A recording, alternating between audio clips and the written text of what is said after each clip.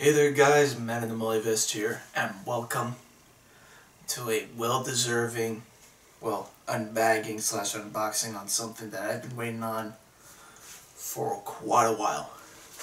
Now, before we get started, let me get to the backstory on why this showed up now instead of its original date. Now, as in the title, this is the Fireforce Venture's Rhodesian Brushstroke combat gear. Now, the backstory behind this is that the company is based out of Calgary, Alberta, if I got it right. Basically, their idea was that they were going to have Rhodesian Brushstroke pushed out pre-orders during that time to be able to get themselves out of Canada and move themselves down somewhere in Texas in the United States of America. So they tried to get this rolled out, and well, let's just blame it on the pandemic, as we all put it. Literally, they were screwed from every which way, from the left to the right, up, down, front and back. There wasn't really much that they could do. They were getting screwed over by the shipping companies. They were basically being tugged around by the manufacturers, and honestly, well, their own Canadian government pushing them around as well, because they already had enough flack as it is with,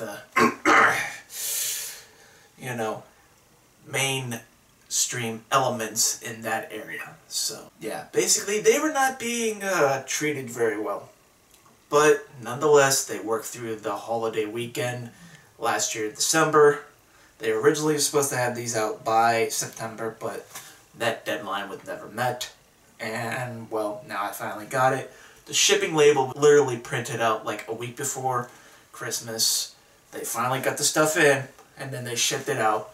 I didn't see this. I was expecting this yesterday, but it finally decided to come in today. It's a day late, but you know what? Any of us that purchased this stuff were very patient for it. So, honestly, I'm glad that it's here. Am I expecting all of it? We'll see, because I had an operator hat, shorts, combat shirt, tactical shirt, and pants. So I've had 5 items ordered from this. Am I expecting to get all 5? No. I'm only expecting maybe like 2 of the 3 items. So, enough blabber jabbing. Let's get right into it without actually cutting opening and damaging something in the process. So, let's get to it.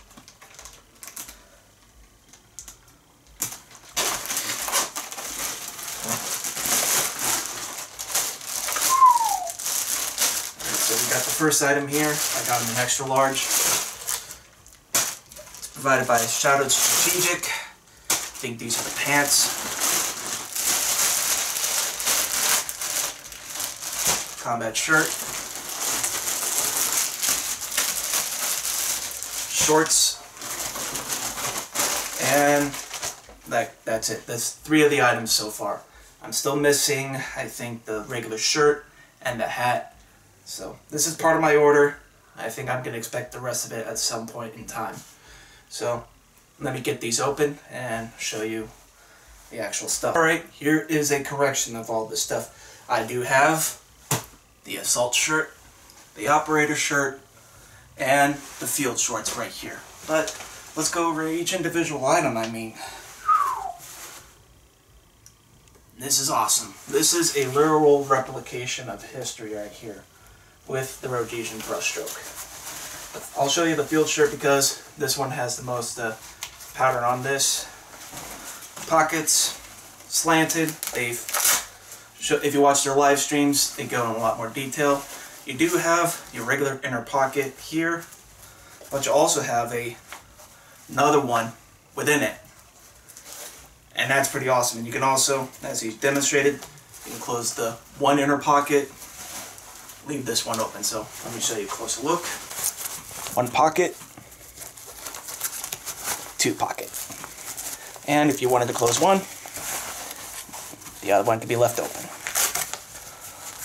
Awesome. Really like them. I have to put this on and really try it out. It definitely has a cry precision, a style to it.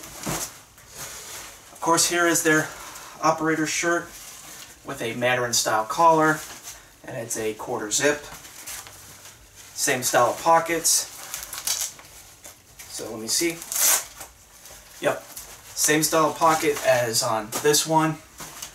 And of course, the shorts, as he discussed in one of the live streams. Go over to Fireforce Ventures on Instagram, Facebook, Twitter, and some of their other social medias that are not so restrictive. The shorts do have the, extra large Canadian style button on here. It is actually a zipper one, so I definitely approve of this. Honestly, I can't wait for it to heat up and wear these shorts definitely in the summertime. So, alrighty, actually, let me try on one of these pieces of articles. So, let me actually switch out to that now. Alright, so I got the operator shirt on right now. Also, these ones have like the similar style of true spec, the Velcro. I don't know how to explain it.